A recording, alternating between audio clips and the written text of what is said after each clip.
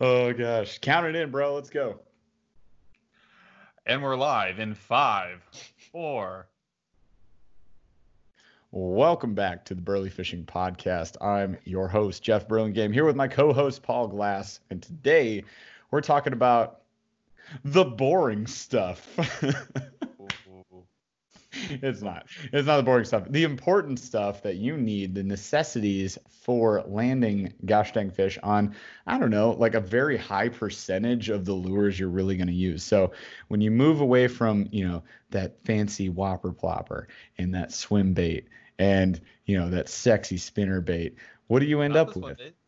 Not the swim. Well, it depends on, we're talking like those fancy, Chase blade bait. $50 plus swim baits, the mega baits. No, what do you get to? You get to your plastics, your hooks, your sinkers, your weights, like all that stuff. So we're talking the finesse too. Gotta love the finesse. We're going to show some love for finesse today, but we're talking about the terminal box. We're talking about your tackle setup. You're going to have your square bills, your crank bills, or your crank bills, your square baits, your crank bills. I'm going to cut that. Anyways, you're going to have your square bills. Your top frogs and your bottom frogs. And what are the bottom frogs?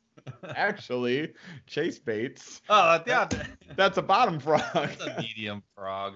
It's a sinking slowly frog. Anyways, you're going to have all sorts of other lures and baits in your different sexy Plano edge tackle boxes, probably, or your Buzzbee, right? Your Buzzbee box. And your options, too. Then you should probably have a terminal box. So today we're going to talk about what the heck should be in that box, what makes it different from the other boxes that you guys carry, and how you can use it to land way more fish than all your friends who think they're super cool and special. Before we get to that, if you guys like the content, if you want to listen to more episodes, be sure to subscribe to the Burly Fishing Podcast on any place that you find podcasts. Drop us a review, 5 stars, please, and throw us some comments. Let us know what you would like to hear about next, future topics. Let us know what we can do to improve this show. We always appreciate any feedback you guys can give us. And then follow us everywhere at Burly Fishing, Instagram, Facebook, at Paul_J_Glass on Instagram. Yeah, that was like I gotta shorten that. This guy. I'm just gonna make it this guy. This guy on Instagram, and then Burly Fishing on YouTube. You're going to want to follow us on YouTube this month. By the way, we are opening a whole bunch of subscription boxes. We got 6 Cents, Mystery Tackle Box, Monster Bass, Post Fly. I have a fly fishing box in there for you guys just to freak you out. And then at the end of the month, we're going to compare them all together and determine the best box, the hashtag better box for the month. And guess what?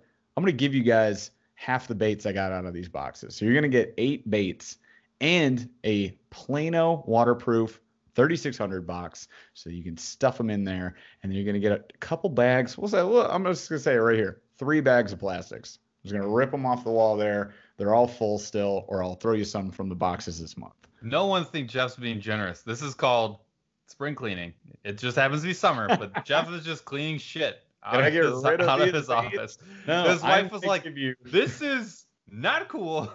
Get some of this crap out of here. I am going to give you guys the new stuff from the boxes that I get this month. So you are getting new stuff, rest assured, and I will be sending that to one lucky winner.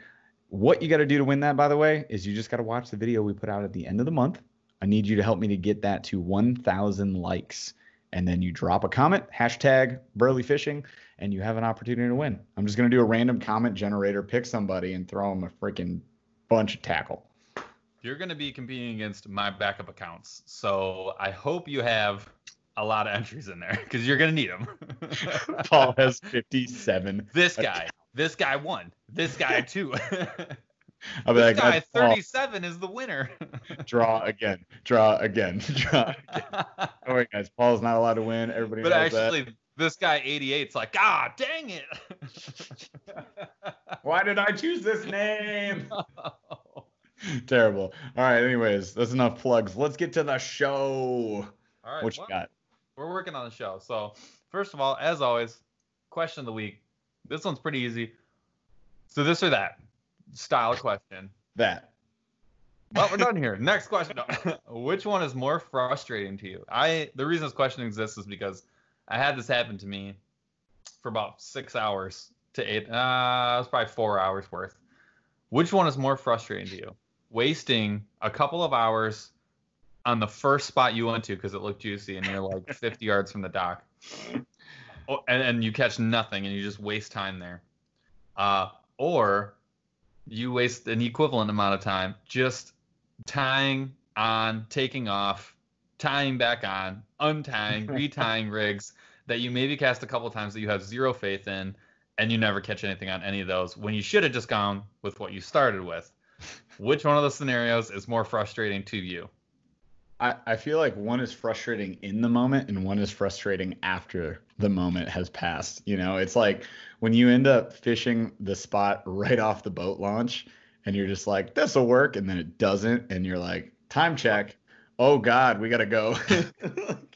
That is frustrating at that moment. But during that time, it's just like you get there, you're excited, you're pumped up. You're like, cast, cast, cast. Let's get them out there and let's just try and reel something in. And you're still like, you got that energy. I think. But then the sun's going down and you're like, yeah, I have moved 7 inches. You don't realize it until the end of that moment. So I would actually say I'm going to go that, not this, but that. And my that would be the tying, retying. I think that's so frustrating when you're throwing the kitchen sink. And I mean, listeners, of the two of us, I'm the worst at this. I always, we pull off, right? And I drag my boat up and we look into my boat, and on the inside of my boat, there are about 150 baits, because I've literally at one point just said, like, I'll tie one on. I won't even cast it. I'm just like, nope, snip it off. It's happened. Or I'll cast it a few times and I'm like, man, it's just not feeling right. It doesn't look very good in the water here, whatever. Like, I'm an overthinker. So for me, it's going to be the tying, retying, trying, and losing. That frustrates me to no end. It's like when you figure them out, you know, that just euphoric feeling you get. It's the complete inverse of that when you're just tying and retying, and it's so, I'm just crestfallen every time, and I just fall to pieces. I would agree with that. That has got to be, I think that's worse, only because as long as it's not like the whole day, and I'll tell you why, to me, it's more frustrating, the second scenario of tying and retying. What's very frustrating, it's like a ramp up, a slow ramp up, because you'll be like, oh, I'm going to try crankbait, and you fish crankbait like 3 times. And you're like, this is stupid. I keep getting hung up. And then this is not the, it's either not the right depth or it's just not going to work. Yeah. Then you're like, I'll go, Carolina. And then you try to Carolina. You're like, why would this work here? You dummy. And you're like, not only you're wasting plastics, which is frustrating, but you go through this, it starts at like 2 or 3 and then it ends up at like 9. What the flash that goes through my head is one of 2 things. It's either this is the only Saturday of this week, and I only get like 1 day, or 2 a week to go fishing, and like I am setting it on fire. Or what's worse is if I've taken a day off, and I'm like, I only get a couple of days off a year to go fishing, and I am pooping all over this one by being indecisive, stupid, or indecisive and stupid. And so like, knowing that I'm just like taking my hard-earned time off and just throwing it away, that actually is what that is that's the salt in the wound for that one, because that just that sets me off. I just get very frustrated. 100%. And I would say for our parents out there, moms and dads, like, isn't it so frustrating, this exact scenario where you burn that time, you're not catching the fish, you just can't figure them out. You've been out there for 4, 5, 6, 8 hours, and you're just if you're lucky. I could have been spending that time with my family, and also my significant other is probably pissed. That's the one. Is you like, this is a whole topic. I would actually like to do a whole episode on this. Doghouse for nothing, the Doghouse for Nothing episode. When you get home, there's like, if you're gone for a half a day or a full day, there is no chance that you get home. And that's not true. That's not actually fair. But like, you're like adding some sort of burden to your significant other or whoever's watching your child. That while it's great hanging out with them, it's a lot of work, and you are doing the most fun thing that you like to do, and they are, while doing a phenomenal thing that they like to do, they're Working. also feeding that thing that they like to hang out with and cleaning up its poop and making sure it doesn't swallow any fireworks and all the other things that go along with And being a they parent. try hard, man. They do. Oh man, they've got like a 12th sense that's like, oh, is there something really dangerous in here? Want that? They just zoom Dude, past every toy and they're like, I'll take the switchblade. That'd be cool. my 4-year-old was eating lunch today, and she decided it was a great time to start gasping for air as she had food in her mouth. She thought it was hilarious. She was at just mouthful of food, and she'd be like, and I'd be like, oh my God. It's like, please stop what you're doing. Don't You laugh do about that. it now, but Oh my yeah. God. So Yeah, I will go with the second scenario too. Although looking back on the day though, when you hit the good spot and you're like, I could have been here 2 hours ago, but instead I was stuck at that log jam 15 feet from where I launched. That I mean, that it's a will come. close It comes call. back in a wave, man. At once, you're like, son of a. It's one of those things that's probably back and forth, and it's going to be like a 60-40 split, you know. Yes, But yeah, they both suck, to be fair. not ideal. All right, weekly check-in. Oh boy. What have you been doing this week? I've been working my ass off. I'm doing like, so I do calls with gym owners as a mentor, and I have done probably 60% of like my client base for a month in this week. And it's a Thursday, people, because I'm going on vacation next week, which will be good. I'm going to fish all week long because we're right on the water. I'll actually have my Hobie this time for the first time on this lake, and I owned my Hobie when we came to this lake last time. It's a cool little campground on an awesome little lake that's like a private lake, so it's gonna be a lot of fun. And there's some big ones in there. I've actually snapped an Abu Garcia Ike rod into 3 pieces on a gosh dang 3.5 pounder. Like big Log, Michigan for sometimes. piece Yeah. of wood. I thought it was a log, and I'm fighting this thing over the boat. I was on a sit inside kayak, and like it's hard to get leverage sit inside when you're fighting a bigger fish, and it didn't work out for my rod, but I hand lined him in. So this has become like one of my favorite lakes of all time, even though I broke a $150 rod. But don't worry, Cabela's thanks for giving me my money back. That was awesome. That's when I got the silver rod, bro. But Brah.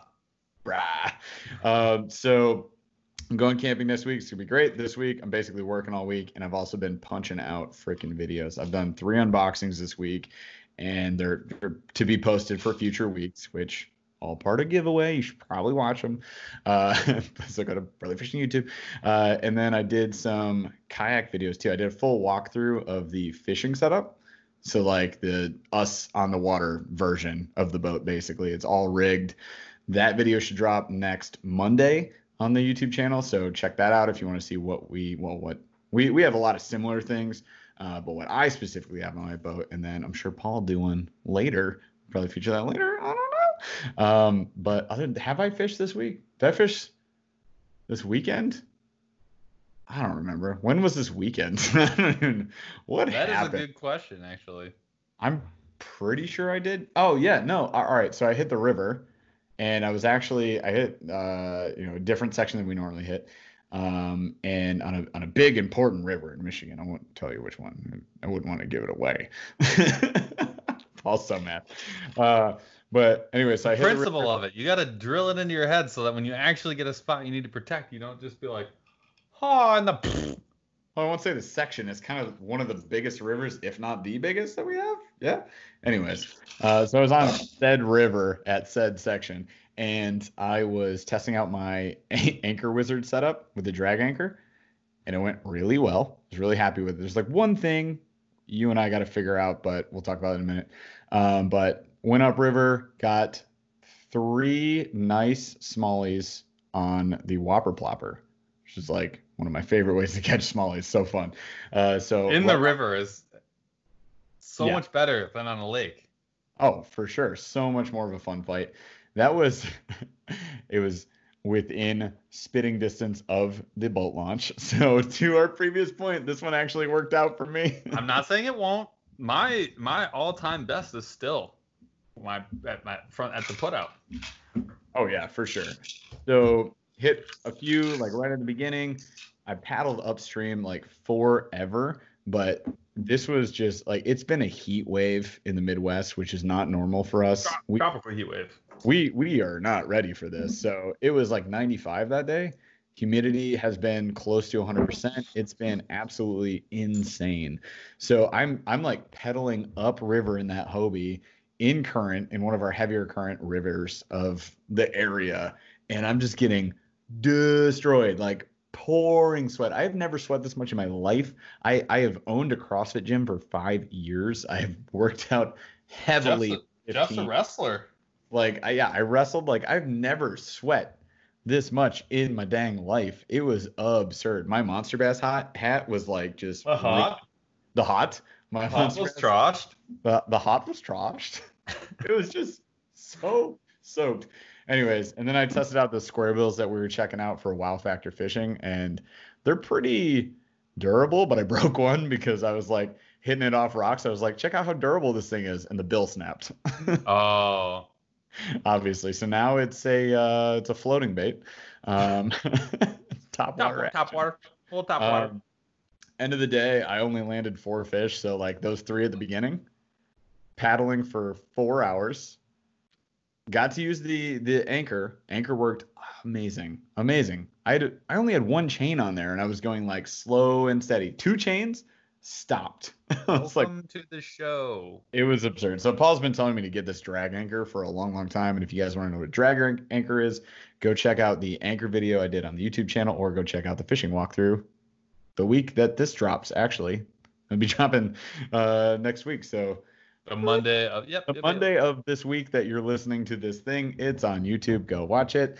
But yeah, so we rigged that out. It works amazing. The only time I could see using 3 was like the time that the river, destroyed my life and my soul and took it and ran away with it.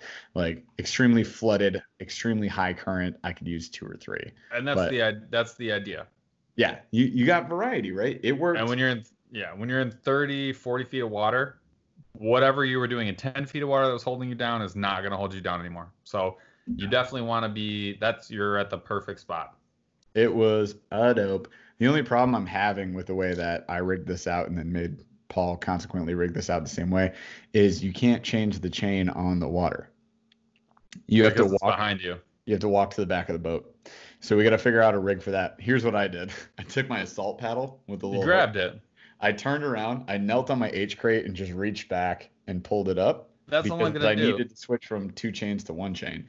It's not ideal in the river because you're moving, but if you can find a shallow spot, you can park it. You can do it.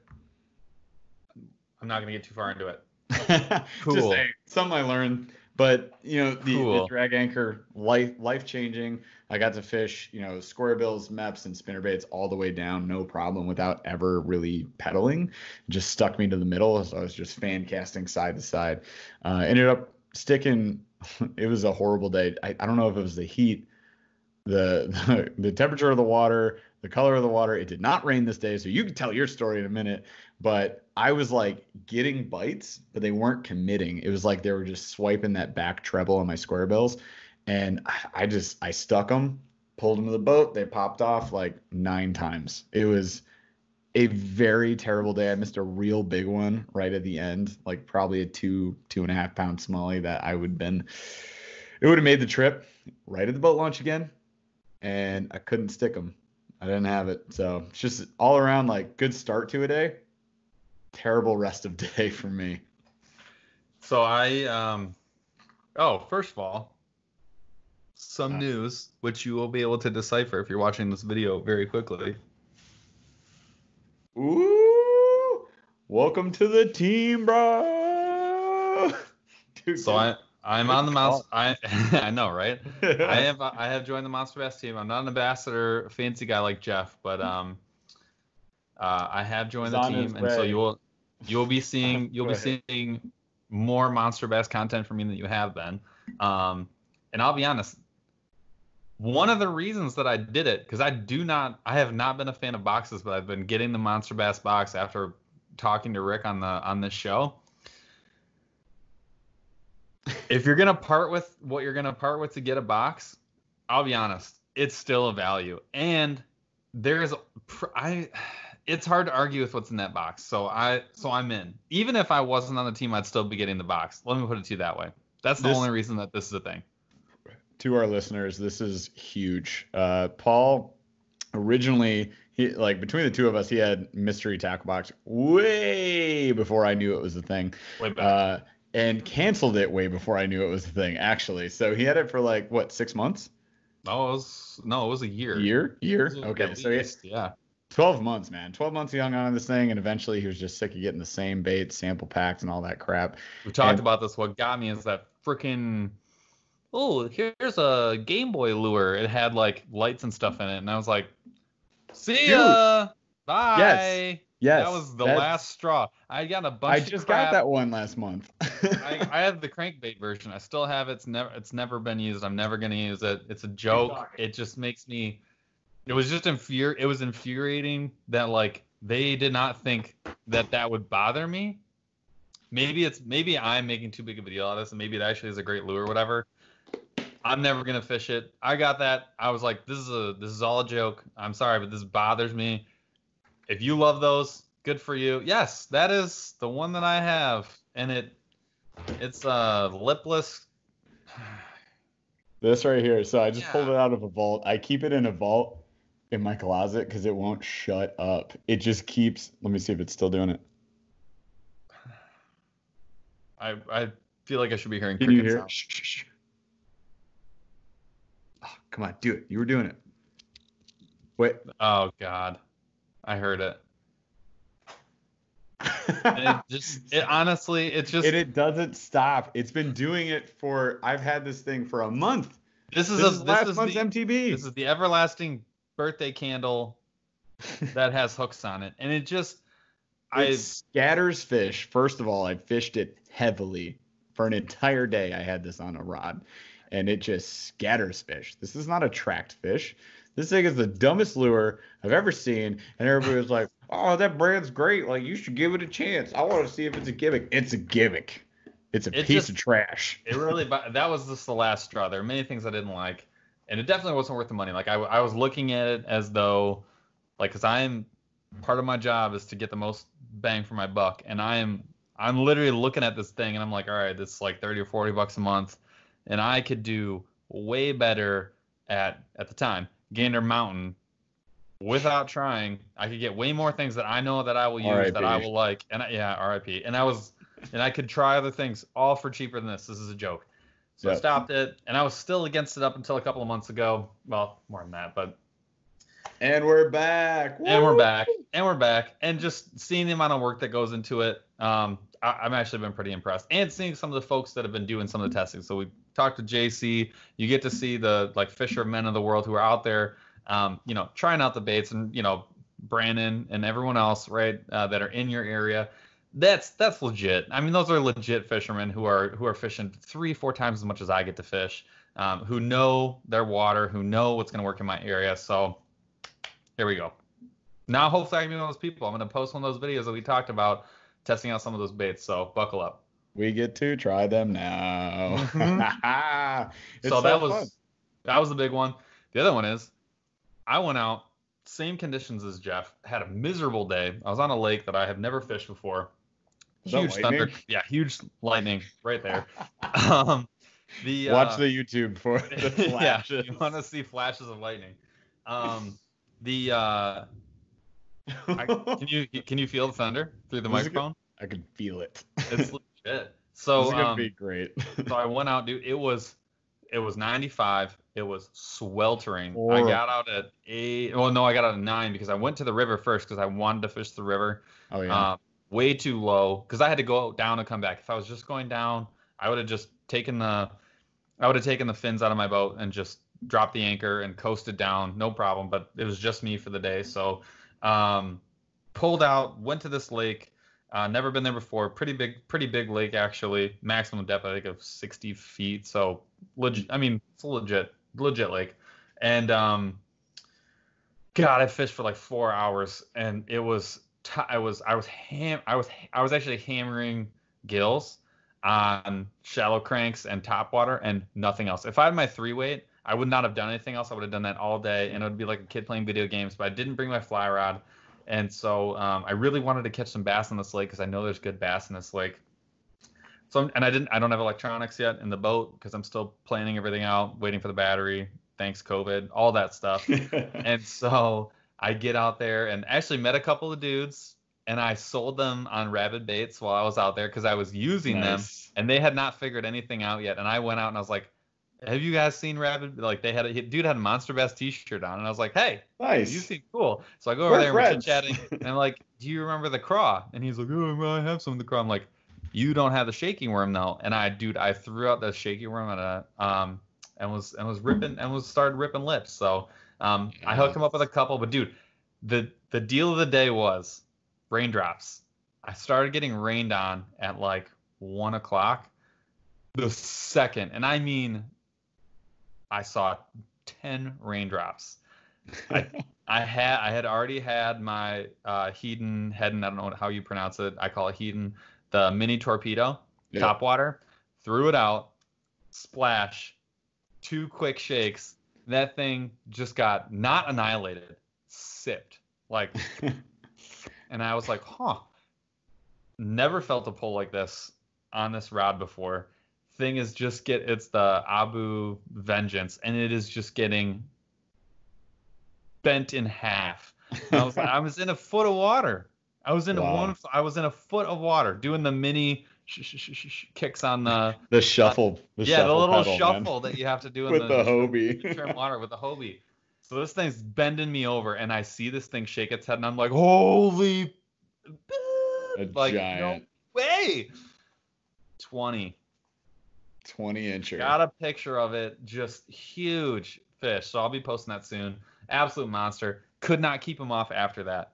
Could not keep him off. Probably pegged 15 fish after that. Then I switched over from top water once that died, when the rain died, because it only rained for maybe half hour. That died. Switched over to the rabbit on a Ned and was hammering rock bass, was hammering largies, just in like a very rivery section that I did not know existed on this lake, was not on a map. Bunch of houses on it. We have to go there. Okay. Super clear water, rock ledges that drop down about 6 feet into like heavy milfoil, and just Ned. I was literally letting the Ned roll down the rocks and just getting blasted. The rabid baits, dude. The rabid looks, honestly, that craw, when it falls down, like when it's rolling, it looks so tasty. You can't do anything heavy. It has to be 1/8 or less on tungsten. Like, it's got to be smaller in diameter than the Ned. Rabid baits. Well, I didn't even set the hook. Yeah. I was just that's the idea. Up, and I was drawing everything out. It was stupid. It was just cheek. I was catching enough fish where I was like, I forgot to take pictures. Like, it was good. So I actually had myself a day, and it made up for it because the beginning of the day was tough. But that was my day. Got the email from Monster Bass, which was pretty dang cool. And then otherwise, planning a vacation as well to a lake that you have been to that's very large that we went to ice fish earlier this year. Ooh, you're gonna have fun on that. That lake, like, you can't even go wrong. I've literally just taken a spinning rod and reel, walked out until I was waist deep. We have access. Threw out a buzz bait and just was like, smallmouth. And I was like, what? We have access.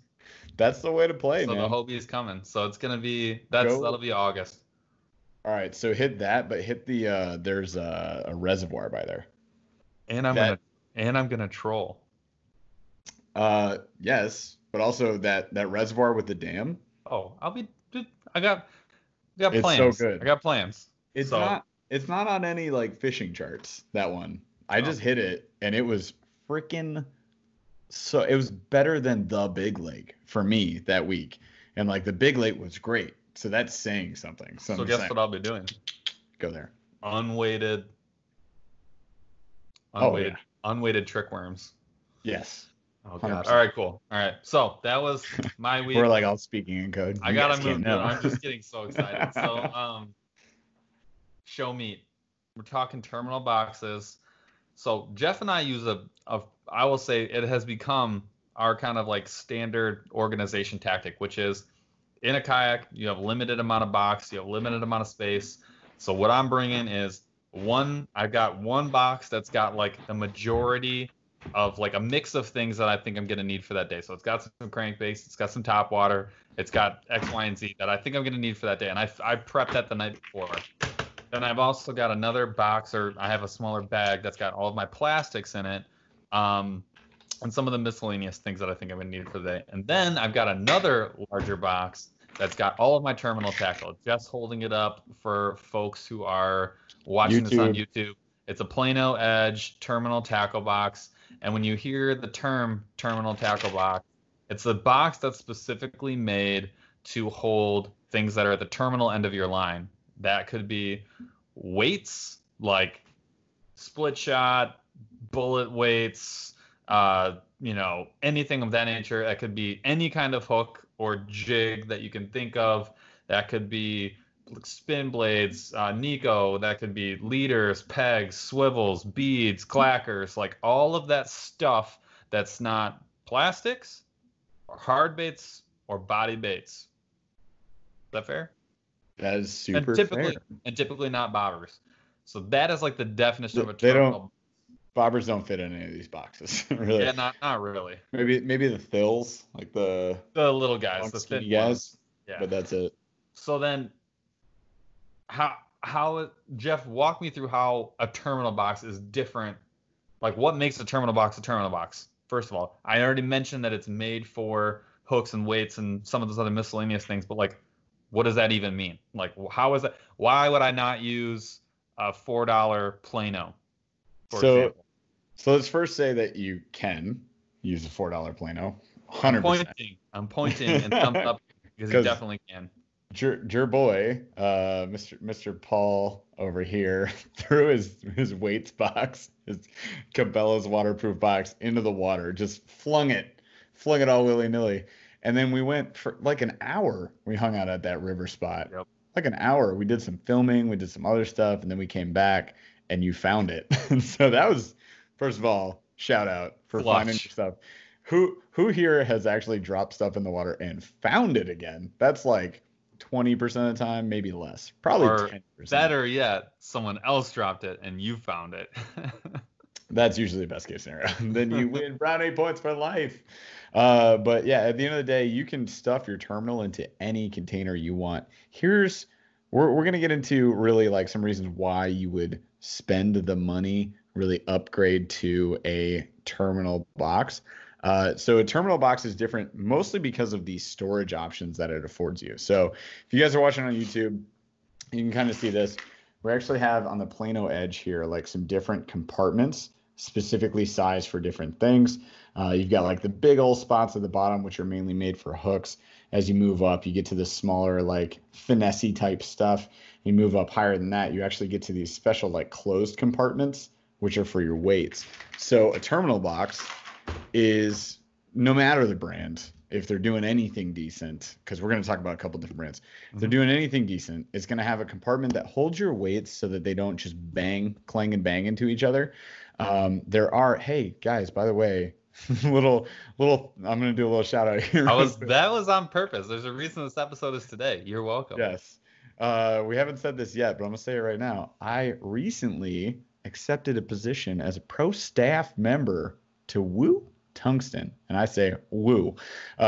Woo Tungsten, which is where I now officially get all of my tungsten weights and hooks and such. And we're going to talk about different types of terminal stuff that you could get from them. The amazing company, something I've been following for a while. And also they've been saying like, hey you, and just like poking me like, hey guy. And I was like, fine, your stuff's great. Let's talk. They actually have some amazing starter kits that I just ordered a bunch of. Gonna do an unboxing on the YouTube. Stay tuned. So we'll do that. I just bought like way too much money's worth of tungsten today. So much. So that'll drop on YouTube. Anyways, it makes my old man blood boil. He's gonna be so mad. So like, if you guys have the straight boring Boring box, hashtag boring box coming 2022. If you have lead weights that are just banging into each other, all that happens is they get a little dented, not too much happens. Lead's a little softer, so it dents, right? Gets marked up. But it looks the same. It doesn't matter almost at all. Tungsten, though, if you've got it painted, is going to, or if you have lead weights that are painted too, I guess you can get that too. Exactly. They're going to chip. The paint's going to chip, right? Nice thing about Woo Tungsten is you can get the chip-free, no chip version of that, which is pretty legit. So you guys should definitely check out Woo Tungsten. And if you get that no chip, you don't have to worry about that. But since 99% of other weights do chip, especially on that paint, you're going to want a compartment that holds those weights. Specifically, I'm thinking like Bass Mafia. It's like a nice foam section that you kind of tuck them, read them a bedtime story, whatever.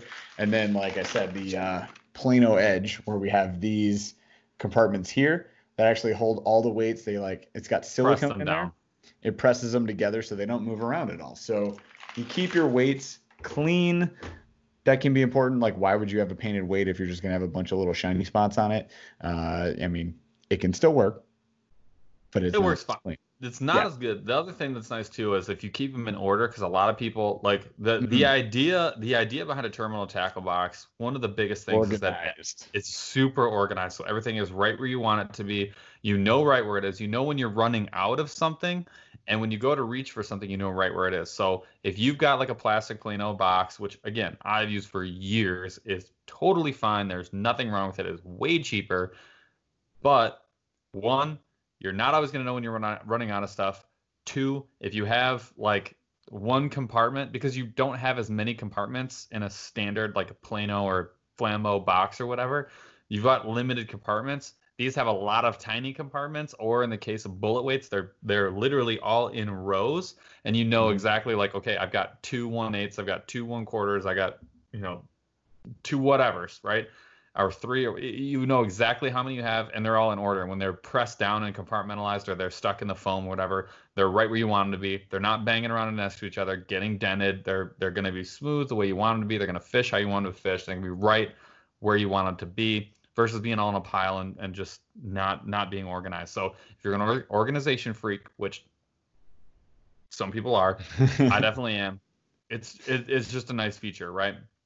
The other one of the main differences too is like the number of compartments is typically going to be a lot higher, or compartment options is going to be a lot higher in a terminal tackle box, because you're going to have a lot of different hooks in there. You might have the hooks that look identical but have slight different sizes or gauges of wire, and you're going to want to be able to like line them up. A lot of people like to label them. Plano is it Plano? Somebody makes labels for their Plano, actually has labels on their. That's Plano right there. I'm showing on YouTube. So this is actually real quick, not to cut you off. Go ahead.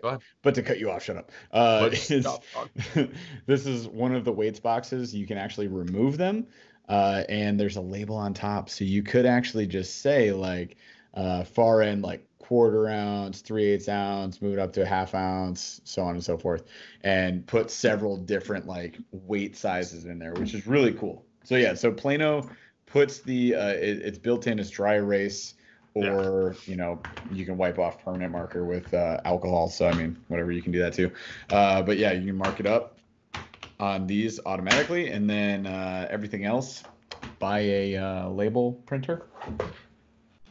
Well, yeah, super. Like Yeah.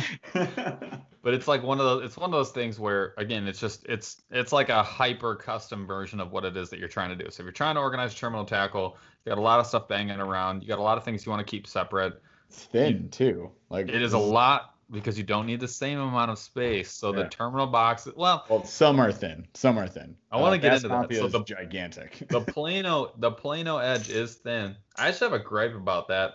We'll get into that in a second. Ooh. I do. I have a grape. I have a lot of grapes. I'm a grape machine. But I am a grape machine. But I'm just very. He's in his rocking chair, and he's just like spitting into the spittoon. He's chewing that red man. He's just spitting in the spittoon. He's like, you know what really grinds my gears? Terminal boxes are too skinny. Just wait. So So we need to do a corner like the gripe corner or something. The gripe grind. I don't know. Anyways, I will just say like a lot more smaller compartments. Typically they'll have mixed features, so foam, silicone, something of that nature that's going to allow you to hold your hooks specifically or hold your weight specifically. And then usually they're actually, I will say, I think typically they're more customizable because there's more size options. I think terminal tackle box typically will be more customizable than your standard box because again, it's a lot more small things, and they're trying to like give you more options for those small things.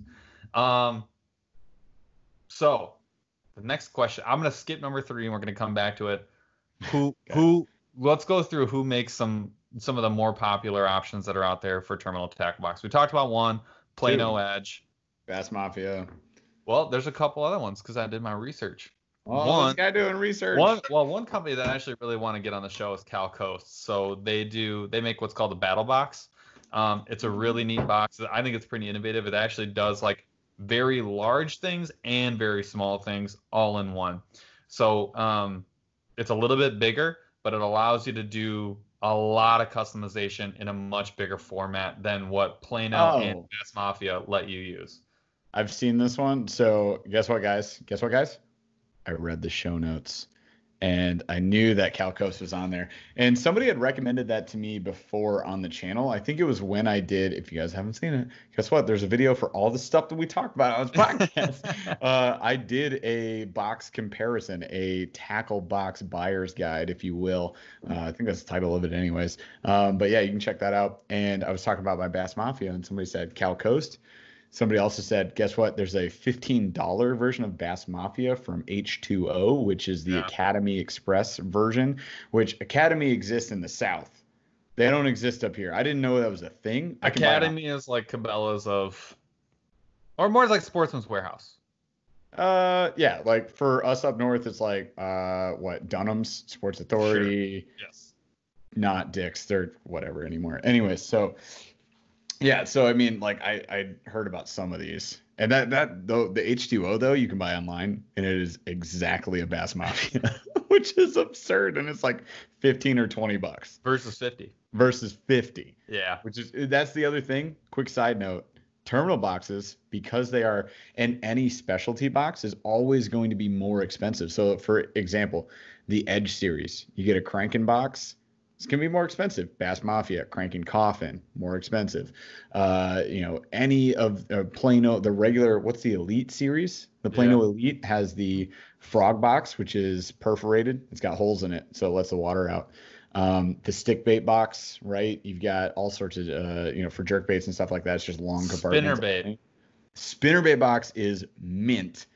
If you're a big spinnerbait guy, I don't hate it. I wouldn't buy it. But I don't hate it. I can understand it. So the Plano Elite one's fine. Crack them while they're cold. And that one's fine. But I now have a flambeau.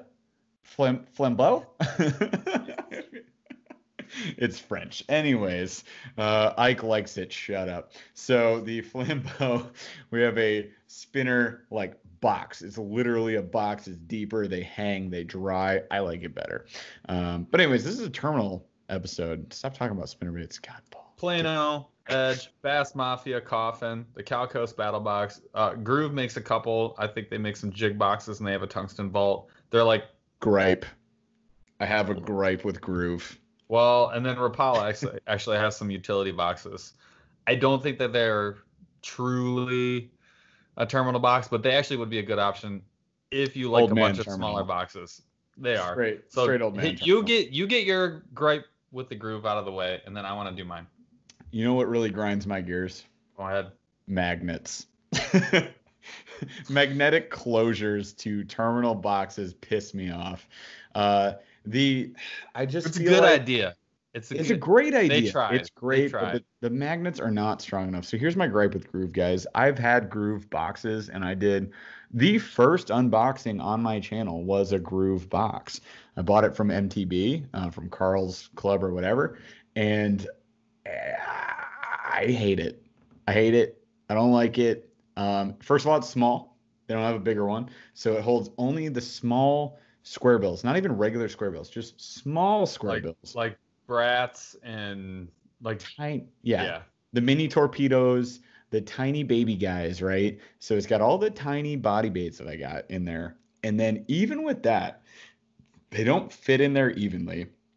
It's all held up by like silicone pieces. By the way, if you guys haven't looked into Groove, go check them out and tell them that I'm mad. But it's like all silicone so that your hooks can get stuck, but you can pull them out easy, whatever. It's fine. It's like self-healing silicone. Which like I love my fly boxes that are silicone. I'll just say that, but I don't love these. And I have their boat launch pads too, the jig and the crankbait ones. Not a fan. I took them out of my boat. So, but Yeah. the main issue with the boxes though, guys, is like they're super durable. Great. Hooks don't get hung up. Water channels out. Pretty good things. The magnets are tiny and they don't hold shut. And so this thing is open at all times. Like I just don't like it. It just falls open. And this is not just because they are probably next to the Rapalas, probably the cheapest option. Yeah. They just don't work the way you want them to work. I think is that fair? Problematic. Yeah. Problematic. Yeah. I mean, credit to I've messaged them before to try to like talk to them about it, but they won't talk to me. So also that, but they're You just said you hated them, so well, I just now have publicly said that. I didn't say that before I tried to message them. I wanted to be a part of this journey with them, but yeah, I can't get behind it. I like the concept. Great, amazing, amazing concept. Currently, execution, I'm not happy with, and I won't buy into. We'll just leave it at that. This is not a bashing Groove episode. even though it's 10 minutes out of this. I will give you a shorter version of what I don't like about the Plano. I love the idea of the Edge. The Edge series is sweet. It is top notch. It's priced right. It's fantastic. Super high quality. The standard Edge that I use to keep like crankbaits and stuff in, I do really like it. Mint. With the thinner, But wait. but if you catch me in a gripe corner, what I'm gonna tell you is when you try and close that thinner box, because it's probably 20% thinner. When you try and close the thinner box, the terminal box, it's actually pretty difficult to latch. And it doesn't always, you'll get the edge has like a long bar that you lift up, so it's only one piece instead of two, but only one side of it typically will latch, and you really have to pay attention and latch both sides. Just gonna do it for you on the video. Evenly latch, but I agree, it doesn't always happen. I agree with that gripe. You have to be intentional. You have to keep pressure on both sides. If you try and close it on one side, you're gonna miss the other one. And I'm telling, dude, that is a $100 problem waiting to happen. If there's a lot of those compartments that are closed, which is great. Like there's mini compartments inside of the main box that if the thing flipped over, you'd have no problem. Half the box is open, and like that is half your hooks spilling out everywhere. And like on a kayak. Dude, if you got a pedal kayak with a hole in your boat that's just there, you got a problem. Like you have $100 problem waiting to happen. That is just not. I love that box. I'm using that box right now, and I will continue to use that box. It's just, again, it's a gripe. That's it. You know who I think should solve this problem for us? Although we just talked about this today. Busby, can you make some more specific terminal what do they call the additions like for the colony, the trays? Can you make some more like specific terminal trays? They're coming out with some stuff. I'm trying to get them on the show, everybody, just so you know. I'm trying to get them on the show. Everybody message, if you're listening to this episode, please message Busby, say you need to talk to the Burly Fishing Podcast, because we use the Busby Colony 28. We love it. It's our both of us, it's our go-to day box, right? Because it has the different compartment sizes. You can throw spinner baits in it. Square box is legit. The Dude, the 4x4 square box is little. so awesome. So you So can throw that. You got your long baits, you got plastics. You can throw like I can carry everything I need mostly for the day in that. And then I carry my terminal box. So currently my setup is 2 boxes, terminal box that. But like, what if Busby, because the latching system's better and they have some great, amazing ideas and a good product. What if they came out with a terminal box? I think it'd be phenomenal. They'll say like it is a terminal box, but I'm like, no, separate my weights, please. yeah, it can work. They need a silicone lined tray. It's gonna be more expensive. Just a You new need it. tray. There's a couple. Yeah, they if they gave I'd you some buy it trays, separate.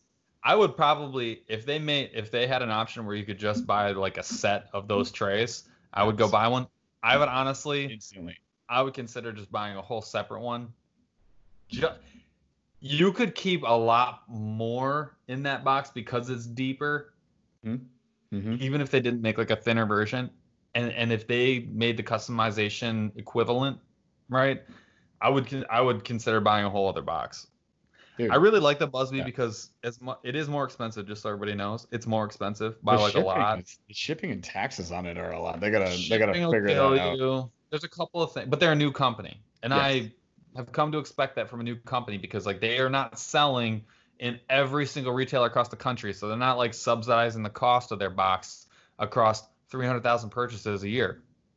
They're subsidizing across whoever the hell they can figure out to sell it to. So like I'm fine being an early adopter and paying a little bit more money for a quality product. And when you hold the Busby box, love my Plano Edge, not griping on the Plano Edge. It is priced hella good and it works hella good. It's a great box. I use it. It's my backup box. That Busby box is rock freaking solid. And as much as I like the Edge, I actually easier to know when the damn thing is closed with the Busby latches. Now, the bigger box, it's way easier, but I like the customization of the Busby better with the standard tray options they give you. Yeah. I can spit. You can't put spinner baits in the box right now in Plano, and the new And one they any got edge, and any edge. you can't. Except for You just they can't. do have the like the stand-up cranking coffins. They have a spinner box, but Yeah, it's another 50 bucks. different. The and they're coming out with a new version. So holler to Plano. They came out with a really cool design. It's still not as good as the Busby. It is sweet. It's not as good as Busby. It's not as Hot customizable. take. I'm just saying it You is sent me very that good. you sent me that this morning, and I was like so excited because I have switched, and this is the reason that my giveaway is all of my the blue box, like the waterproof 3600 Planos. Is I used to have like 10, 12 of those. Then I switched to all Plano Edge 3700s, and I will never go back, in my opinion. I love my Busby, though. I love my Busby. I only want one or two of them. I think two of them probably ultimately, but really, Yeah. I would Busby, if you did the terminal like inserts, oh my God, I might switch just because of that, because they did it. But it's phenomenal. The Plano Edge, I am like obsessed with though right now. So Busby's got to do something big to make that a change up. I'm surprised you said that though, because when you sent me that today, I was like, dude, game changer. I Plano know. Edge, terminal box, or not terminal box. They have a terminal box. I meant the Yeah. Busby style. What do we call that? A modular? It's like Yeah, a that's- modular box. Yeah. Yep. Yeah. Yep. So imagine if you guys haven't checked out Busby, go check them out, obviously, Mhm. and buy one, obviously, and tell them we sent you and get on. Tell them to go on that freaking show, man. Because we really want to talk to them. I want to hear like how they came up with it and all that. Yeah. But then Plano Edge series now has a very similar. So look at a Busby, and I think Plano Edge has released pictures though, right? You showed me one today. They're totally different. So they have made Magic compartments. longer trays. They made trays that go the full distance vertically, not horizontally. So it gives you a lot more options. Mm-hmm. And at first I was like, "Oh, it's unlimited." It's not unlimited. They You go just wider made though. You can put a spinner in there. you can fit a ton more stuff. It is super slick. I really like it. Don't get me wrong.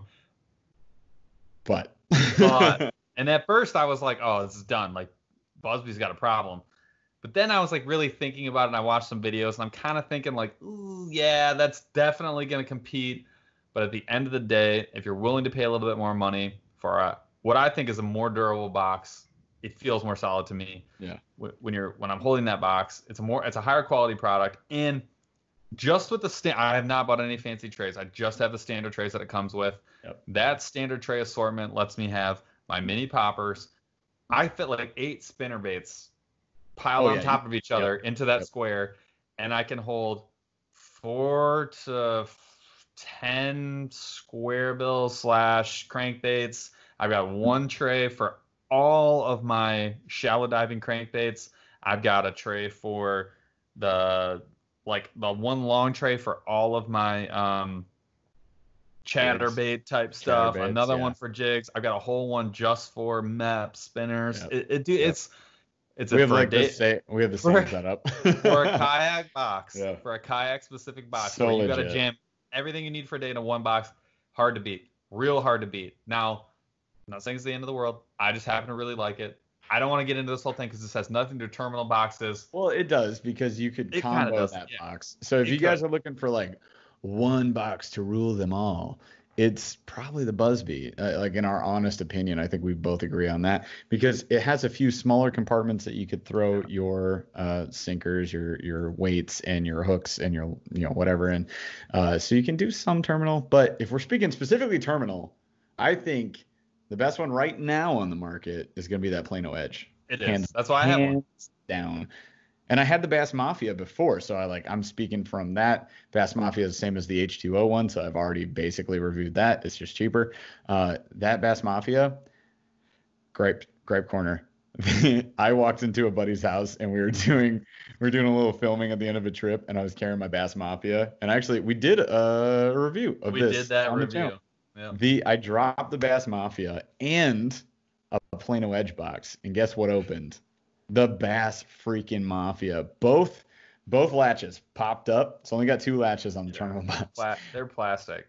All of the hooks. And the irony of all the hooks going are there's like 3 kids within like 10 feet. 3 little children at my buddy's house. I'm sorry, Marcus. So those are your options. I think your general options. I will say the Cal Coast is probably the one that takes up a space that no one else really makes. It's more of like a crate style. It is pretty sweet. The bass boat one. It is. It's you gotta have space. You gotta have space. Yeah. You really. We're kayakers, guys. So if you're in a bass boat, Cal Coast might be the play. I still think the terminal Plano Edge box. But for a kayak, you want less space taken up. If I can have just 2 boxes with me, take up the least amount of space possible, and we're speaking from the biggest boats you can basically get. Yeah. So we're just being weird. But yeah, if I had just 2 boxes and I was in my sit inside, which I also have, I would take my Plano Edge terminal and my Busby, and I'd be set for the entire day. So this is really kind of setting you up to figure out, like, if you've got, like, this kind of leads into the next one. Why should you have one? Like, why have a terminal box when you could have a plastic box? We were talking a little bit about the difference between just like a standard kind of Plano plastic box, like obviously the customization, but the speed is another thing. So one of the big reasons that I think terminal boxes are a thing, other than just like the obvious progression of like offering something more custom, is if you're a co-angler on a boat. So if you are a tournament fisherwoman, and you are out there and you're a co-angler, you're only allowed to have a limited assortment. You're only a limited amount of space in the boat. Mm-hmm. That pro angler is not going to let you bring on 2 backpacks full of crap. So if you're allowed to have 2 boxes, this is going to be one of them, because it's going to answer all of the questions that you need answered throughout the day when you go to reach for something. If you're a bank fisherman, this is what I will say, that Cal Coast type box might actually work for you, because you can jam into the bottom of a backpack with all your other stuff. But one box, right? I mean, you're talking about having, I've got limited amount of things that I want to carry with me, right? Or cart with me. I can have a little bit of everything I need in one box. Done. Dude. I'm not carrying a bunch of bags. I'm not carrying a bunch of crap. I flip this thing open and boom, I got it with me. Yeah. Oh yeah. You slide that into the laptop sleeve of a regular backpack. Yeah, that's what I was going to say. This is the Plano Edge terminal box is the size of a laptop. I carry I have a Yeti commuter or some Oakley backpack I got from work that I would do bank fishing with. The Yeti will hold. It's not as expandable, mind you, but it'll hold super tough. It would hold the terminal box plus the Busby plus my all the plastics I could ever want. And I think getting into what you're getting into here is like, why would you have it? Yeah, tournament situation, limited tackle situations, but also if you just want to catch fish, because I think at the end of the day, we can all agree terminal affords you the most options. Oh You yeah. can switch colors on a dime. You can switch plastic sizes, types, action on a dime. The plastics are just extra little tiny bags that you can stuff anywhere because they're just plastics. It's not like trying to bring a bunch of other hard baits, body baits, swim baits, spinner baits like that take up a ton of space or require an extra tackle box. So I think it affords you a lot more options and varieties fit for any situation because I know if I bring my terminal box and then just my favorite other regular baits, right, in one box like the Busby, that I can just stuff 10 to 15 bags of plastics. And if I know what body of water I'm fishing and like what the conditions are for that day, check the weather. Paul's a nerd on that. And he got me to be a nerd on that. And then check like the water near you. If you know what body of water you're going to, you generally know like if it's stained, clear, muddy, chocolate milk, whatever, like you have an idea of what you're looking for so you can choose maybe a couple like brighter Dark plastics, stuff, dark right? Or whatever. plastics, Yep. depending on the situation, you just grab the right ones and go, depending on the season too. But I think having a terminal box is a game changer. And if you guys don't have one, like I think that's the purpose of this episode is you should probably consider getting one rather than just bringing a random bag of weights and hooks, stuff We like talked we talked about organization a little bit, right? And this is kind of after doing kayak fishing, which again, limited size for a couple of years. It's kind of led me to two big boxes, a couple of plastics. My two big boxes are now divided half and half between terminal tackle, hooks and all that kind of stuff, and then body baits, hard baits, spinner baits, chatter baits, all that kind of stuff. That is enough to where I do a lot less preparation because I have a little bit of everything to do what I need to do no matter what's going on in that day. So it is easy, it's simple, it's fast, and that is an ideal scenario for pretty much anybody. So that's just the evolution of some experience. that. Which obviously could help anybody. But I do think like kayak anglers, co-anglers in boats, bank fishermen, or anyone traveling, those are great reasons to have a terminal tackle box. The thing is, Everyone? pretty much that's what I was gonna say. Is like pretty much everybody. Like there's the only other person is someone who has enough space, so like your own boat, or is targeted enough to have so many hooks of like the same type or so many weights of the same type. They'll have a They don't separate really box. have, like if you're a saltwater fisherman and you're typically targeting the same 4 or 5 species in the same depth of water, you're gonna have like 800 octopus hooks or what the hell ever. I don't know. You're not gonna need this, right? Yep. But bass anglers, definitely. I think walleye guys. I think this is like if I was a walleye dude, one terminal box and you've got every single jig head that you could imagine ready to rock, all organized, ready to go, ready to look at in shades, colors, sizes, weights, all organized. It makes a lot of sense for a lot of people. So it's something you should think about. That leads me to so name of the game is I've got top 5 things you absolutely have to you have to have in your box. This is targeting bass people. Top 5 things you absolutely have to have, and then another couple of things you really should have in your box. So it's like if you bought one and you're gonna pack it for the first time, what are the first 5 things that you absolutely have to have in there? And then the back half of it is, all right, next time I go to wherever I go to buy my tackle, what am I gonna get to finish it out? My number 1, hands down, especially for bass, EWG. I can get behind that, and then I'm gonna say my Ned hooks. That was my number 2 is Ned heads. That gives you so EWGs let you do a lot of different things. You can do a lot of flipping. You can do swim baits if you're adding a weight in front of it. So you can even get away with smaller EWGs in a pinch. You can use those for wacky rig or anything else. I mean, not ideal. but you can do it. So like that's why it's my number one. It's just such a flexible thing because it works for swim baits and it also works for stick baits. It even works for trick worms. Again, it's not ideal, but you can get it done. The Ned, it is a go-to. It again is really flexible. It doesn't have to just be finesse. If you got big boys, you can work it like a jig head. There's a lot of different things you can do with it. It is really flexible. All year too. Oh yeah, 100%. You can jig with it. I mean, you can do a lot of different things with it. My next one, bullet weights. Yep. Couple of different sizes, 1/8 to 1 ounce, 1/4. 1/8, 1/4 is probably enough for most scenarios. Maybe half ounce if you deeper water, but bullet weights is a must-have. Flipping, pitching, dragging, Texas, Carolina. There's so many. If you can tie 3 of them at the bottom of your line together. I've done this a ton of times, and you can use that as your weight for your finesse stuff, or drop shot. You can do a lot of stuff. Like it's so flexible. So again, if you can only have 5 things, that's got to be your number 3.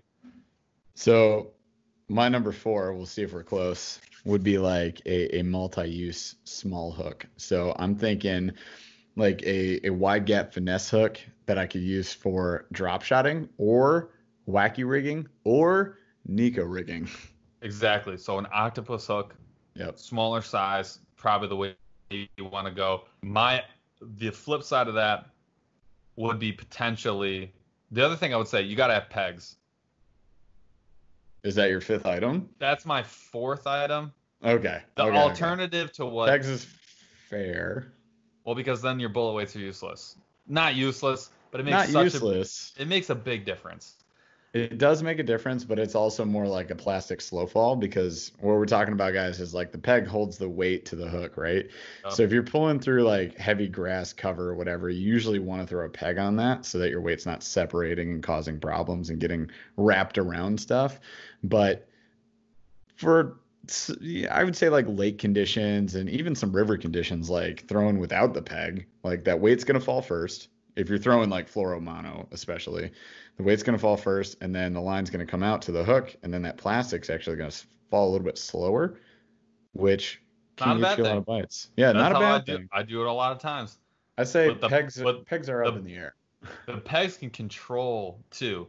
They do. A lot of people only use them for flipping setups. I use them on the opposite side for Carolina rigs. I use them on the opposite side of the weight for a ton of my finesse setups. I use them for a lot of different things. So up in the air. The one thing that I don't think is up in the air, swim jigs. Ball head jigs. It just gives you so much flexibility. But I'll either call any kind of weighted jig hook. Oh, can we categorize that? Because I was going to say like either shaky heads or tube jigs would be my next go. Yep, I'll say any kind of weighted front hook that you fish the most. So if it's shaky heads, it's shaky heads. But I think that swim baits with the list that we have, by far the most impactful because it gives you something moving to go to, right? So if all the still stuff's not working, if the flipping's not working, if the whatever, yes, you can do a bullet weight with a hook and a peg and get some kind of motion, like it'll work. Ball head jig, dude, you can jig with it like you can't do anything else. So I would say just some kind of weight forward hook, right? Whether it's your shaky head or whatever. I would almost say a belly weight hook then. I had that in there, but I do think that to me, just again, I grew up river fishing. When I see a ball head jig, I see something that's super flexible because you can rig it weedless. If you in a pinch, you can. Well, we got Neds. You can. That's fair. See, I would say, all right. So if we're going this route, I'll say we have Neds. That covers that spectrum, and then we would say I would say belly weight because you can swim a worm. Guess what, guys? I learned how to swim a worm. If you watched my unboxing like 2 months ago, your homeboy didn't figure out the Buddha baits. I was about to say your Buddha bait. Dude, I got hate for the Buddha baits because I didn't know to pop that little tail so it's more of a speed worm, right? This guy never fished speed worm. Now I know, but if you have a belly weighted hook, you can swim a worm. You got Any paddle Lizards. tail, whatever. You can throw lizards on there. You can throw grubs on there. You can throw whatever. So I think a belly weight covers more of that weedless spectrum. Sure. You can even get ones that at that point, if you're just mixing belly weights, you've got the underspins. Yep. So the underspin if you need a little flash. Mm-hmm. Yeah. So some kind of weighted hook, bullet weights, Ned, EWG. I say peg, but that's your the, that's like Main the core, event. the Yeah. core of what's gonna be You of got what's room gonna for be in your box. 10x that. I got Oh, uh yeah. treble hooks, drop shot weights, Nico weights, But spinners, shaky heads, flipping hooks, I don't know, jigs, all the huge butt, swivels, beads, everything. huge butt. If you know the way that you fish, the nice thing about a terminal tackle box is it lets you, like if you're like I was saying earlier, if you're super targeted to like walleye, or if Mhm. if you're a dude who just like if you're grabbing a hook, it's a flipping hook or an offset 1/0, 2/0. You can have 1/0, 2/0, 3/0 Yeah. gauges A, B, C, and D. You can have if you're a bullet weight dude, you can have every single type in lead. You can have Yep. every single color in lead. You can have every single type of tungsten, every single color in tungsten. If you are a finesse guy, I almost think if you like to finesse fish, you like a terminal tackle box would change the way that you grab tackle because Yeah. your top two rows all Ned, your next two rows all Nico, your next two are all your drop shot. Yep. It's a game changer. Yep. Um, so with that, what are some of the like what is the list of stuff that you probably should have in your box? We can start with hooks. I think that after my list of stuff that we talked about, the next thing that I put in there, offset worm hooks. Yeah, offset, I would 100% agree with that. Other thing I would say is like my shaky heads, tube jigs, Yep, something like that. absolutely. Just different weighted hooks. I had my next was the weighted swim bait, which we talked about. Mhm. Here's a curveball, extra treble hooks. Did I just say that? I have those in there. Yeah, It's 100%. Treble it's a hooks. If you guys don't carry extra trebles, I have missed so many dang fish because your treble is bent, rusted, just too too big. small or too big. Yeah, it was exactly. So too small is another one. Like they'll just miss it when they swipe at it, miss it. Big one, too big. Littler fish, you're not getting them because they can't get it in their mouth.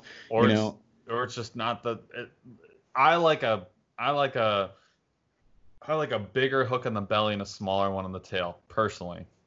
yeah. I mean, That's generally they're hitting the tail.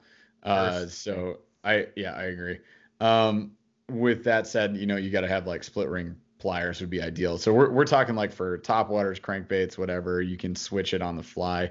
But even for like MEPS, because you can get like VMC notably sells these, other people sell these. You can get like the skirted treble with a little flash on it. Yeah, well, you can tie your own. You can tie your own, as Paul is supposed to do and post on Instagram eventually here. Uh, but if you have that, like MEPS for me, like I love a MEPS, but a MEPS is dead.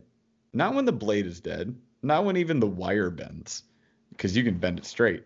But when that treble dies, then you're like, what? You throw away the MEPS? I got like 6 hanging right here that are just rusted out. They just need a new treble. Yep. Tie your own, order a different one, buy a different one, whatever. Switching out trebles on the fly, very important. Something most people overlook. I keep two sizes. I keep just big ones for crankbait size, and then I keep smaller ones for all my panfish size stuff. Yeah, They're all just straight replacements. None of them. It's probably never going to be perfect, but it's always going to work. So I keep yeah. that just keeps one space in my box Hmm. is dedicated to that, and I just keep like 4 or 5 of each. Um, Next thing would be and weedless jigs, something we haven't talked about. There are times when I've been like, son of a, I just wish I Yeah, had a one weedless, skirtless jig.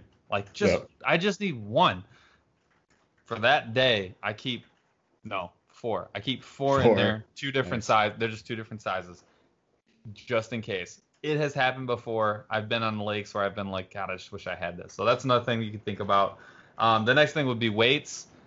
The first thing I would say, finesse, drop shot weights. Yeah. Then the next would be your Nico pegs. Yeah. The next would be split shot, probably in at least 2 sizes. And if I'm only stuck to 2, I would go 1 on the heavy side and 1 on the super light side. And then you just mix and match to get the size you want, like the weight that you want. So like 1 big one, 2 small ones, 3 small ones, 1 big one, like whatever. Yeah. It lets you mess around and do what you need to do. I would throw a little tangent in here. Spinnerbait trailer hooks. Just gonna throw it out there. Spinnerbait trailer hooks have saved me more times than not. Yeah. If you guys fish spinnerbaits, it comes with like a singular hook with a wire bend, and then you got the blades hanging off the back, right? I've had too many times the fish swipe at that singular hook and miss it. And I think it's like the positioning of the blade, like it's just the hook isn't far enough back. So you throw a trailer hook on there. I will always catch fish on the trailer hook. It's not often that they get both, right? Mm-hmm. So I think that it salvages a lot of catches that you would otherwise miss. So it's one that I actually have a compartment for with the I don't even know what to call it. You know what I'm talking about? Like the little plastic tubing that you just cut a piece off. It's the little rubber grip. Yeah. Yeah, you shove it over the eye and then you stab it onto the original hook from the spinnerbait so that it hangs tight. Dude, clutch. That's actually one of my like preserved spots in the terminal box for me. Because I love fishing spinnerbaits, The other tip I would give you is you can cut the skirt. And a lot of times if you're getting short struck, you can cut the skirt off entirely, and that might save your day. I know at least on buzzbaits, I have completely cut the skirt off multiple buzzbaits and gotten a W. If you don't keep that in your box. Pro tip. Any other weights? Not that I have really. Like Nico weights, we said, right? So we got that. Finesse, and then your split shot. So like by finesse, I mean like drop shot stuff. Yeah, that's all I carry. So then it's a lot. Miscellaneous. Misc. Little blades that you can screw into your soft plastics. Yep. The Nico little rubber bands. I've got swivels, barrel swivels, and then steel leaders are a couple of the options that I would say you could keep in there. And clips. I guess clips. I don't really use them. I don't either. Snap swivels? You talking about snap swivels? Yeah, I don't either. I keep those in my bag for when I'm at the cottage because I'll do a lot of changing out of pre-rigged stuff. That's another thing is anything pre-rigged that you have. So like pre-rigged Carolinas, like pre-rigged Texas, like any of the, if you use the same rig over and over and over again, pre-rigged version of that, you tie your own, you wrap them up, you drop them in there. Another pro tip, if you're using a terminal tackle box for stuff that you don't use very often to keep it organized, but in the same compartment, you can use rubber bands and like very small rubber bands and like 6 hooks like all together.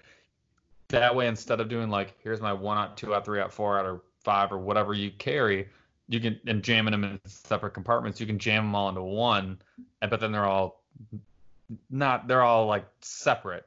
And that's for stuff that you don't use very often. I would not recommend doing that for like stuff that you grab every day. But like like what Jeff was talking about, if you keep 2 or 3 different sizes of like trailer hook, if you keep 2 or 3 different sizes of trebles, if you keep, whatever it is, if it's something you don't use very often, but you want to have a couple different kinds, that allows you to jam 3 or 4 things, especially hooks, into like 1 or 2 compartments without having them all just be like a jumble and you never finding them again. So that's, I think that's a good encapsulation of what should be in your terminal tackle box. Obviously, there's a whole host of unlimited things: scissors, pliers, like tools, glue. They don't fit. Super glue. Well, they do if you have a Buzzbee. Super glue. Super glue. You guys, time out. Hang on. Super glue is a freaking game changer. If you got stuff, I was about to say other words. Stuff. It's a mix between stuff and another word. But if you got stuff that's breaking, super glue is a gosh dang game changer. But for Ned rigging specifically, or even I guess shaky heads, jigs and all sorts of stuff, right? If your plastic's sliding off, if it's breaking off, it's moving off position, it looks stupid. Little dab little dab will do ya. Little dab of super glue, game changer. I always have it on. And specifically, I like the Loctite super glue. I don't know why. I've used a few different types. I like the Loctite. Most Gorilla Glue also needs, not Gorilla Glue. Most types of super glue typically need some sort of moisture to start it, and if you happen to be by a lake, that would be a solid place to have it. Huh. Full of moisture. Yeah. The essence of wetness. I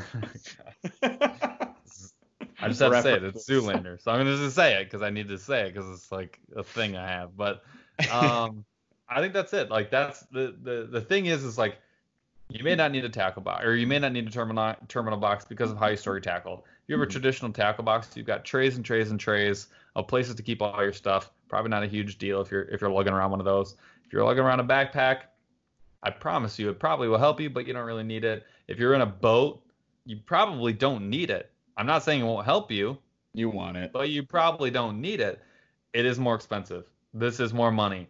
This is also fishing. It's pretty much an endeavor of setting your money on fire. It's something you should think about. It is something that I will say, especially being a kayak angler, man, it is a little bit of a game changer because it just it puts everything to hand very, very quickly. It's very clean. It's very organized. It doesn't sound simple because we've just talked about it for an hour, but it actually is very simple. It puts all the things that you're looking for at your fingertips at a glance. And what the Plano edge is 40, 50, 40? That'd be 50. 50. Sure. $50. They're all generally 50 unless they're all you get between the H2O box. That's the only cheap one.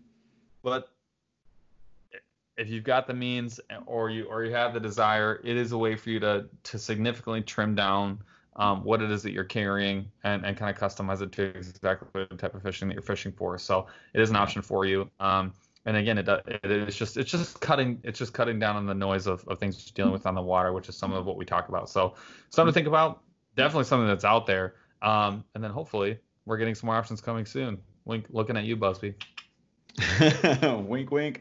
Hop on the podcast this week. Yeah, and if you're listening, seriously, legit, message them and be like, I was listening to the Burly Fishing podcast. They wanted to talk to you. I know they've reached out to you. You should talk to them. We want to hear from you. Call specifically them on that podcast. Call them on their stuff right now. Yeah, that would be honestly that'd be a game changer. Do it.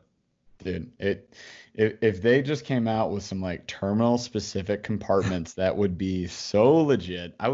There's no need for anything else. Like you can do so much with those. I love them. Yeah. The new Plano Edge edition that's coming out though, I mean, we're gonna have to get that too, and I think we're gonna have to get a couple. Gonna have to go head to head. So we'll definitely do some comparisons in the future. That'll be an on the water, bro. Dude, absolutely. Any more questions for today? Any more topics to cover? Oh, that's the big stuff. Thanks for listening, everybody. Awesome. Appreciate you guys listening. Thanks for tuning in. Tune in again every week. We drop these episodes Friday at 5 p.m. on both all the podcast networks that ever existed, anywhere ever, and players, all of them I'm on, and also on the YouTube channel, of course. So subscribe to the Burly Fishing Podcast. Drop us a 5-star review if you guys like the content. Please, it helps. As well as drop us a comment. Let us know. Didn't we have a shout out for this week? We had an unbelievable comment left on, I think it was iTunes. I'm going to pull it up right now. Just so everybody knows, we look at all of these. Anyone that has reached out to me on Instagram, we respond to because it means a lot. You know, we talk about people who have reached out to us, whether it's companies or individuals. It does mean a lot to us. This may seem like if you're listening, just like, oh, like they have like thousands and thousands of people that reach out to them on a daily basis. It does not happen on a daily basis. It means a lot to us. And it turns into, honestly, it turns into like, I don't want to say it's like validation for what we do, but it honestly, it feels really good to know that you're having a positive impact with somebody, or if you're having a negative impact, knowing something you can do different so that you can do better. So I honestly, every email, every comment, if you follow me on Instagram, I'll favorite every single thing that you post. I really do. We appreciate it so much. And I think this is a great example of it. Yeah, this is amazing, guys. Like I have a lot of guys maybe kids like messaging me saying like, how do I fish? And like, I love that. I love that. Don't ever be afraid to message us. Like somebody messaged me yesterday, like, what are some summer tips? Okay, cool. Here's what I'm doing right now. Try that. Like, I love that. It's so fulfilling for us. But this review, featured review of the episode, maybe we should just do this from now on. If you guys drop a review, we're gonna shout you out. How about that from now on?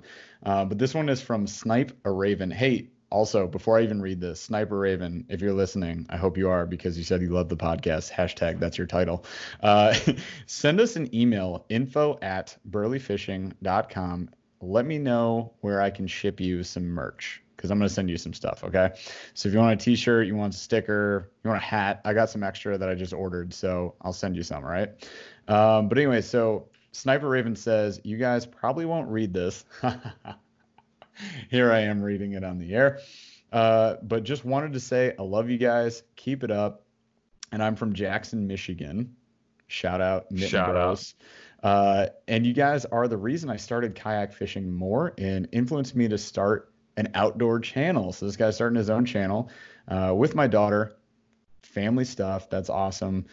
Being outdoors and fishing and hunting has helped me with my PTSD, and this got me going, right? More than anything, thanks again, guys. Can't wait to see what the future brings for you guys. So I really, from the bottom of my heart, and Paul's as well, we appreciate it. Sniper Raven, you're friggin' awesome. Again, send me an email. Tell me it's you. If you guys are listening, don't anybody else like jump in on this. Sniper Raven, this is for you, man. I want to send you some merch, so let us know. Really appreciate it. It's so awesome to hear stuff like that, you guys. So don't be afraid to send us a message, send us an email, drop us a review, please. It helps a lot. We do read every single one, so definitely do that. And of course, you guys can follow us on Instagram at BurlyFishing. Paul is at Paul at underscore immediately underscore. What if you're just like at underscore or underscore on Instagram? Does anybody have that? Dude, take that. I need to go check. Dude, so it's at Paul underscore J underscore glass, and tell him to shorten his name. And you can follow us on Facebook, Burly Fishing, and then the YouTube channel, Burly Fishing. We love you guys, and we will see you out on the water.